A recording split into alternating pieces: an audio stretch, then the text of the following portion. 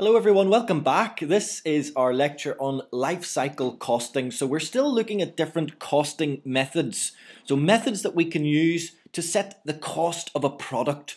So this one is called life cycle costing. What are we talking about when we talk about life cycle costing?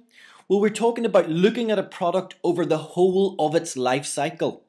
So we'll no longer split up each of our periods of time into months, years, etc., etc. What we'll do is we'll look at the accumulated costs over the product's life. And that means from right at the very start, from the research and development phase, through to the removal of that product from the market. So we're not thinking about periods of time splitting up our costs into those periods of time. We're thinking about taking the total cost of the product over its life cycle, from the start right through to the end. So the life cycle for a product can be split into 5 distinct phases that we'll discuss shortly.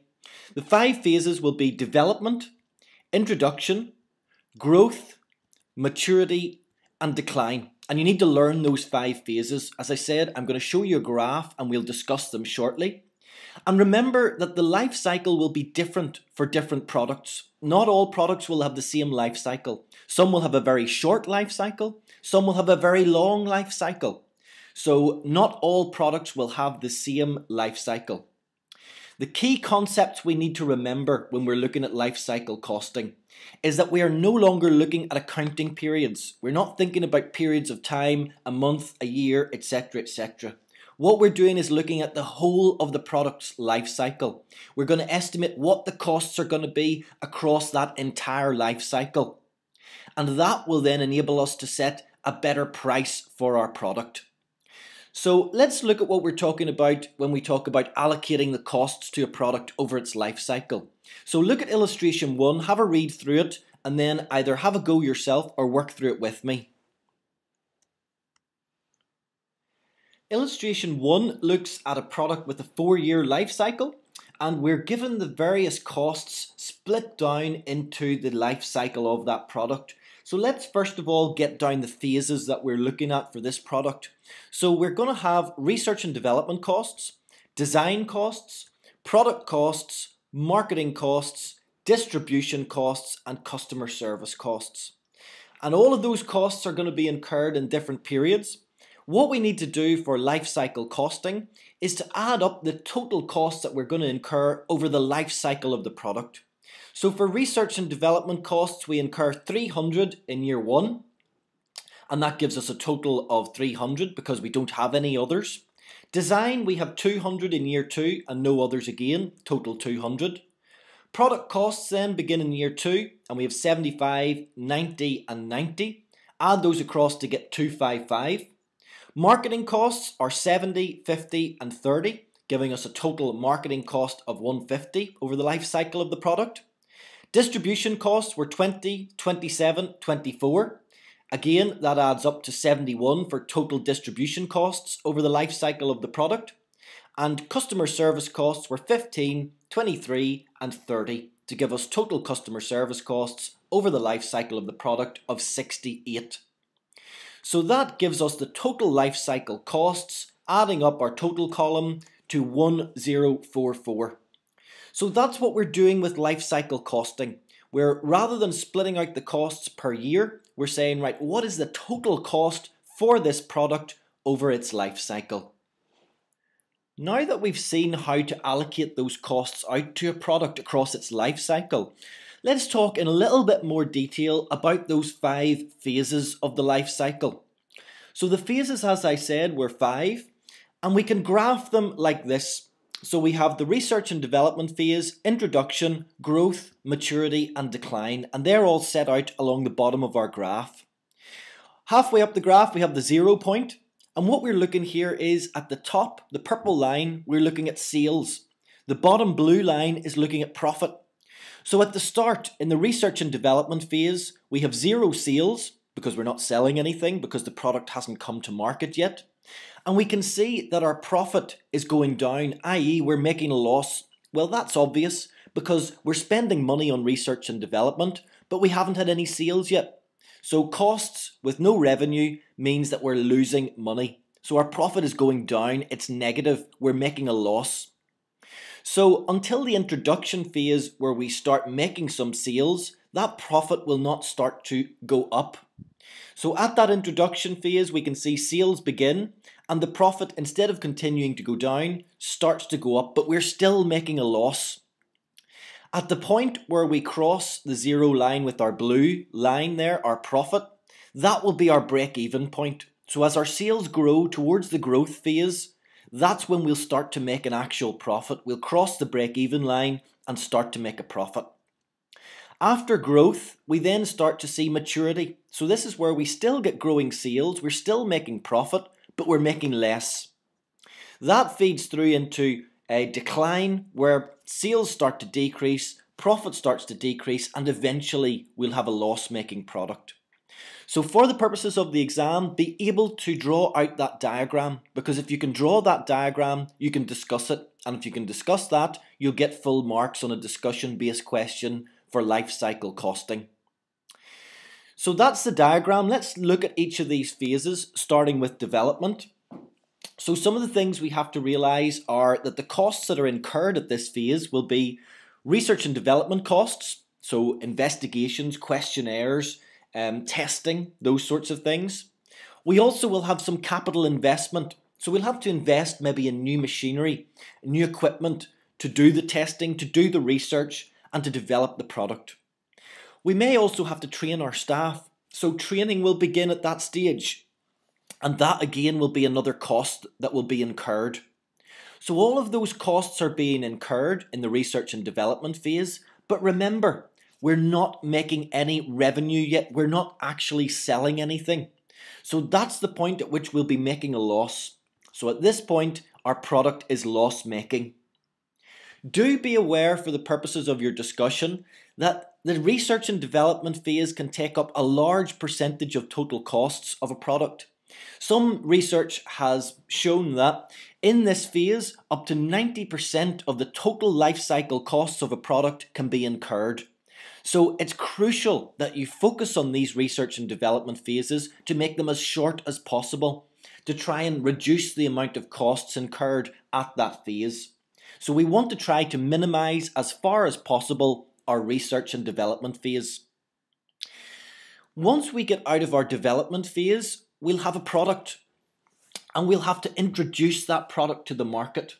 So once we introduce that product to the market, we'll have some additional costs in addition to the ones in the development phase. Because we have to introduce it to the market, it'll be an unknown product. So we'll require some marketing to make the product aware, or to make the public aware of the product. So in the introduction to the market, it'll be unknown, so we need to market it, and that's going to be costly. So the costs incurred at this stage will be our advertising and marketing costs, but we'll also maybe have some training costs. If we're going to ramp up production, we'll have to train the staff to get that production going. You'll also start to get your production and distribution costs because we've introduced the product to the market, so that means we need to supply it to the market. So we'll have costs involved in producing the product and distributing it. So those are our costs in the introduction phase. We then move into the growth phase. During this phase, our revenues will begin to build. So we'll start to see our revenues increase, and we should see the product move into profit. Also, we'll start to see economies of scale, i.e. our cost per unit of production should decrease, because the more we produce, the lower we can get the price of the product. So we can take advantage of bulk discounts, for example, to buy our raw materials in bulk and get them cheaper. And that will all lead through into us being able to reduce the cost of production for each unit. The costs that we'll be incurring during the growth phase, well, we'll start to have some inventory holding costs because we'll produce extra, we'll have it in inventory before it's distributed. And we'll also have our production and distribution costs that will be continuing from the introduction phase. So that's our growth phase. We then move into our maturity phase. So during this maturity phase, we'll find that demand will slow for the product. Remember, demand can't go on at the same level forever, so demand will begin to decrease. Now, what we could do to try and react to that is to maybe adapt or improve the product. So maybe we bring out a different version or we change it a little bit to try and boost our sales again. So that's one thing we can do during the maturity phase. We also have to make a choice. We have to choose whether to reduce our marketing or not. Now, if we reduce our marketing, we run the risk of damaging demand for the product, and we may push the product into our next phase, the decline phase. So we have to make that choice. We need to choose, do we reduce our marketing and maybe push it into decline? Or do we increase our marketing and maybe keep it in the maturity phase where we can still make profit? That's a choice that the business will have to make. The final phase of the product is the decline phase. In the decline phase, we'll see lower demand and we'll see the market losing interest in the product. However, do be aware that this decline phase could be very long. We could find that there's low demand for a product, but we're still able to make profit on it, so we still produce it. So it may be a very long phase of production. However, do be aware as well that in the end, the product is likely to turn into a loss maker. Once it does, well then we probably choose to pull the market or pull the product from the market. Those phases then can be brought forward into calculations. So these have been introduced recently, calculations on life cycle costing. So what we'll need to do is calculate our total cost over our life cycle. We can then allocate those costs to the units that we expect to produce, and that will give us an accurate cost for the product. Now, what we can do is once we've got that cost per unit, well then we can set the price per unit that we want to achieve to try and cover those costs. So let's see how this is done. Let's look at illustration 2 in your workbook. If you read through the illustration and either have a go and attempt it, or work through it with me. Illustration 2 gives us a breakdown of some information that the CEO has given us to say what should be charged for a product. So looking at it, we can see that he's basically used the first year's figures to calculate a cost per unit. So what we need to do is calculate the life cycle cost of the product and suggest an alternative price. So using the same method that we did in the illustration 1, let's calculate the life cycle cost. So the first cost we have here, research and development. Well, that's only in the development phase and it is 200. We then have marketing costs. We're given the marketing costs and they are 50 million in the introduction phase, 40 in growth, 20 in maturity, and 4 in decline. Lastly, we have the production costs. So in the introduction phase, we have production costs per unit of $4. We have production volume of 2 million. So $4 times 2 million gives 8 million as our production costs. In the growth phase, we have $3.50 times 5 million units of production, which is 17.5 million of costs. Maturity phase, we have $3 of a cost times 10 million of production is 30 million of costs. And in the decline phase, we have $3.20 as our cost per unit times 4 million produced gives us 12.8 million of costs. So that enables us to get a total. So for the development phase, we have 200. For the introduction phase, we have 50 plus 8 is 58 million. For growth, we have 40 plus 17.5, 57.5. Maturity, 20 plus 30 is 50. And decline, 4 plus 12.8 gives 16.8. So those are all our costs in each phase. We need to get a total product cost. So over the life cycle, we have the total costs, adding those all together, of 382.3 million. Now we need to see how many units we're going to produce in total. And we have total production of 2 million, 5 million, 10 million and 4 million. Adding those all up gives us 21 million. So what we need to do is allocate the total life cycle costs to each of those units. So the cost per unit will be the 382.3 divided by the 21, which is $18.20. And looking at the cost that the CEO had suggested of $54, we can see that that is a significant difference. And you can already start to see the difference that life cycle costing can do whenever we're looking at a product. Now that we've looked at the calculations for life cycle costings, we need to be able to discuss their implications. So there are some implications we need to understand for pricing. First of all, under traditional methods of costing.